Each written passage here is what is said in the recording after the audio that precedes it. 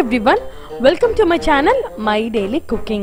கண்டிப்பா எல்லாரும் டைட்டிலையும் தம்ப்நெயிலையும் பார்த்துட்டு தான் உள்ள வந்திருப்பீங்க எனக்கு கண்டிப்பா தெரியும். பிகாஸ் இது அவ்வளோ இன்ட்ரெஸ்டிங்கான ஒரு ரெசிபி. பொதுவாகவே நம்ம பார்க்குற ரெசிபி எல்லாமே வந்து ரெகுலராக சமைக்கிற ஒரு ரெசிபியா இருக்கும், இல்லை புதுவிதமான ரெசிபியா இருக்கும். ஆனால் இது வந்து நம்மள ஹிஸ்ட்ரியோட சம்மந்தப்பட்ட ஒரு ரெசிபி. வேர்ல்ட் ஃபுல்லாக மெயினாக பிரிட்டிஷ்காரங்க கிட்ட கூட ரொம்ப ரொம்ப ஃபேமஸாக இருக்கக்கூடிய ஒரு ரெசிபி. அது என்னன்னு பார்த்தீங்கன்னா ரயில்வே மட்டன் கறி. அது நீங்கள் ரயில்வே மட்டன் கறி அப்படின்னு நீங்கள் கேட்கலாம். ஸோ இது என்னென்னு பார்த்தீங்கன்னா நம்ம Indian railway ஆரம்பித்தப்போ first class passenger, அதாவது பிரிட்டிஷ்காரங்க மட்டுமே வந்து ஃபர்ஸ்ட் கிளாஸில் வந்து அதிகமாக வந்து அந்த காலத்தில் வந்து ட்ராவல் பண்ணியிருக்காங்க. அவங்களுக்கு ஏற்றுக்க வேண்டிய இந்த ரெசிபியை வந்து நம்ம ஆளுங்க செஞ்சு கொடுத்துருக்குறாங்க. அது ஏன் பர்டிகுலராக இந்த ரெசிபி ஏன் இது இவ்வளோ ஃபேமஸ் ஆச்சு அப்படின்னு பார்த்தீங்கன்னா, இது வந்து கம்ப்ளீட்டா வந்து ஒரு பெங்காலி டிஷ்ஷோட மாறுதல்.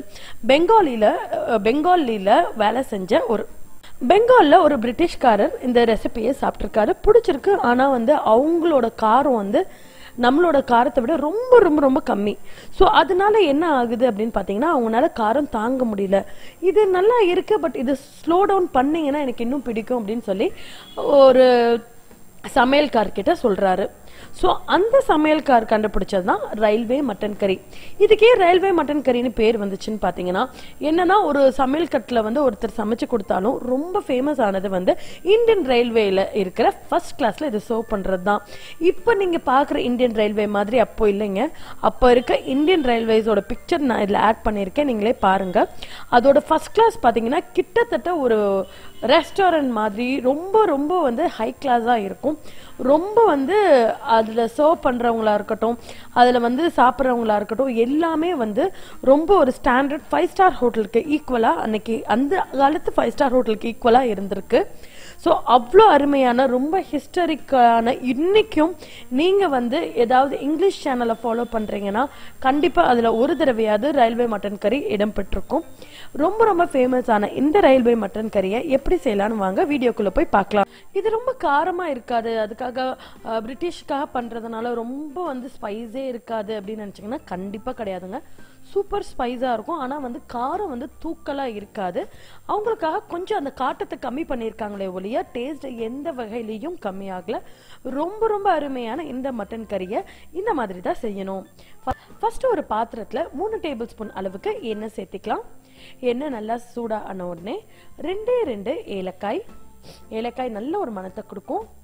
ஒரு சின்ன துண்டு பட்டை, ஒரு பே லீஃப், 1 டேபிள் ஸ்பூன் அளவுக்கு சோம்பு.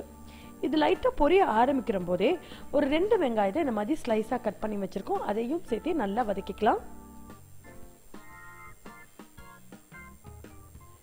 வெங்காயம் நல்ல ஒரு 2-3 நிமிஷம் வரைக்கும் ரொம்ப வதங்கக்கூடாதுங்க. அந்த லைட்டாக அந்த கலர் மாறுற வரைக்கும் வெயிட் பண்ணுறோம். இப்போ 1 டேபிள் ஸ்பூன் அளவுக்கு பூண்டு பேஸ்ட்டை ஆட் பண்ணுறோம். பூண்டு வந்து நல்லா வந்து இதோட வதங்கி வரட்டும்.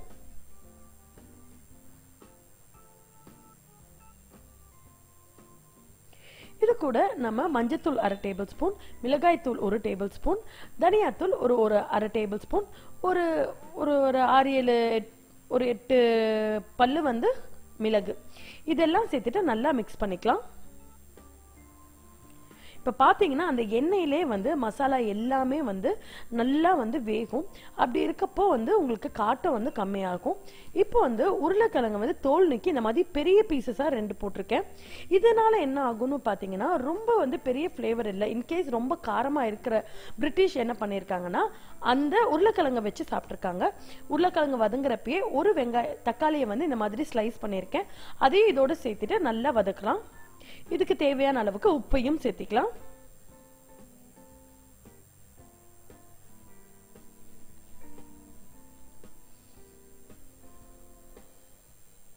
இப்போ 1 கப் அளவுக்கு தண்ணி சேர்த்துட்டு இதை வந்து நல்லா கொதிக்க விட போறோம். எதுக்குன்னா அந்த உருளைக்கிழங்கு எல்லாம் குக்காய் வரட்டும் அப்படிங்கிறதுனால.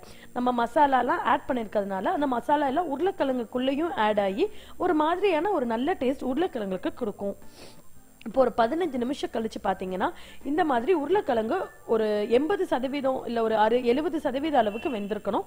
இந்த டைம்ல வந்து நம்ம அடுத்த இன்கிரீடியன்ஸை ஆட் பண்ண போறோம். இப்போ நான் லைட்டா வந்து உங்களுக்கு அதை ஓபன் பண்ணி காமிக்கிறேன் பாருங்க. ஓரளவுக்கு வெந்திருக்கு, அதாவது ரொம்ப மசீர வேக்காட வேகல, ஓரளவுக்கு வந்து சாப்பிடலாங்கிற மாதிரி வெந்திருக்கு. இப்போ ஆல்ரெடி வேக வச்சிருக்க மட்டன் பீசஸ் ஒரு 1/4 கிலோ மேல இருக்கும், அதை வந்து இதுல ஆட் பண்ணிக்கிறேன். அதோட தண்ணி நான் தனியா எடுத்து வச்சிருக்கேன் ஃப்ரெண்ட்ஸ், அது பின்னாடி நம்ம ஆட் பண்ண போறோம்.